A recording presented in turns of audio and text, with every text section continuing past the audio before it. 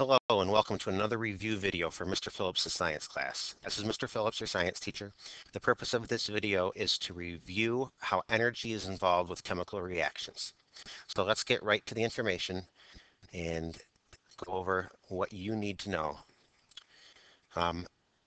Chemistry studies matter and what matter is made of and how matter changes. Physics tends to study energy, but the two are not totally separate.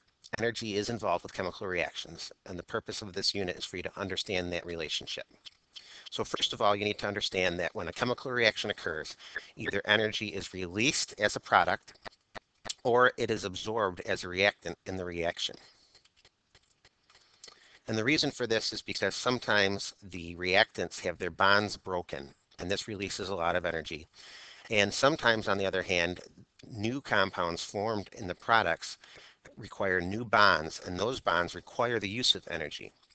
And so if the new bonds take less energy to make than the old bonds, then there's energy left over.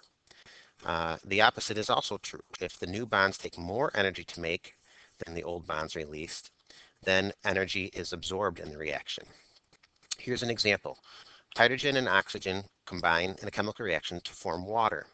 This reaction releases more energy than it absorbs, so overall it's an energy release. For example, in this picture you see someone welding underwater. They're using hydrogen and oxygen. This releases a tremendous amount of energy, creating temperatures above 3,000 degrees Celsius, which is enough to melt metal even underwater. When heat is released overall in a reaction, that's called an exothermic reaction. Exo, like the word exit, thermic, having to do with heat. Now, sometimes that energy, instead of being released as heat, can also be released as light or sound. And when all three of these are released at the same time, we call that reaction an explosion. And we saw several videos where heat, light, and sound were released very rapidly in explosions. Here are some examples of a rapid release of energy. Sometimes the energy is released slowly, and we can feel that slow release as warmth. For example, chemical hot packs that we use for treating people who are cold. The rusting of metal is a reaction that slowly releases heat, and so that would be felt as warmth rather than an explosion. So once again, if the bonds in the product have more energy in them than the bonds that were released in the reactants, then the energy is absorbed in that chemical reaction. So for example, in order to break apart water into hydrogen and oxygen, you need a lot more energy to break the bonds in the water than you do to make the new bonds in the products. In this case, that energy can be electricity. Electricity can be used to split water molecules into hydrogen and oxygen. When we cook our food, this requires a lot of energy in the reactant side, and that's why we use things like stoves and microwaves and fire to cook our food, because we need a lot more energy on the reactant side than we get out of the product side. It's overall the energy is absorbed. This is an endothermic reaction if that energy being absorbed is heat. So endo, like enter, once again thermic from the word thermometer, having to do with heat and temperature. All right, so there's a review of reaction energy. Now let's talk about reaction rate.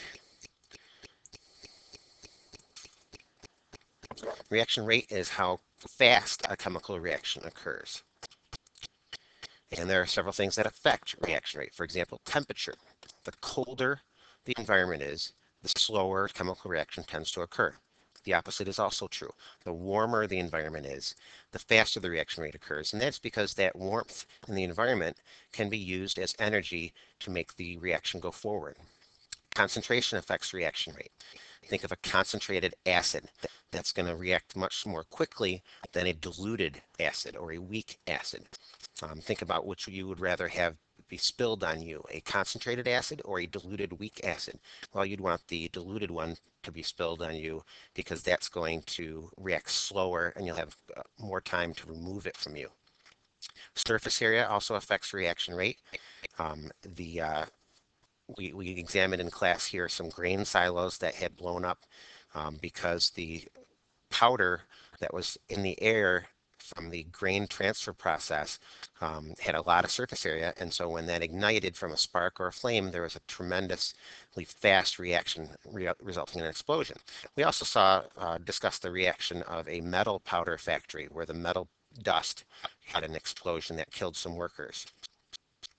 Inhibitors um, is an example of that in everyday use would be preservatives that we use in food. Here we see in this picture fries at a diner being compared to French fries that have preservatives in them. You can see that the decomposition, which is a result of chemical reactions, this occurred quite quickly in the diner fries compared to the McDonald's fries. Enzymes is another one.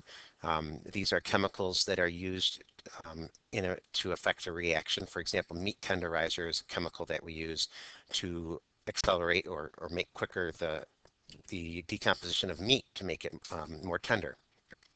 Catalysts are used to speed up a reaction. This is a catalytic converter from an old car, and this was used to accelerate a chemical reaction that reduced pollution in the exhaust of cars. And then here we see just some pictures of some chemical reactions. Here's the Hindenburg explosion, once again a chemical reaction that happened very quickly with a rapid release of energy. What we haven't reviewed is we haven't talked about things that affect or things that are signs of chemical changes. And those include color changes, the formation of a gas. These are in your notebooks. You can review these. And so what I'd like you to do right now is write down the day and time that you watched this video lesson. And I'd like you to have an adult sign that as proof that you did in fact watch this complete video. Thank you very much. And after having watched this video and gotten the signature, you may schedule your quiz makeup.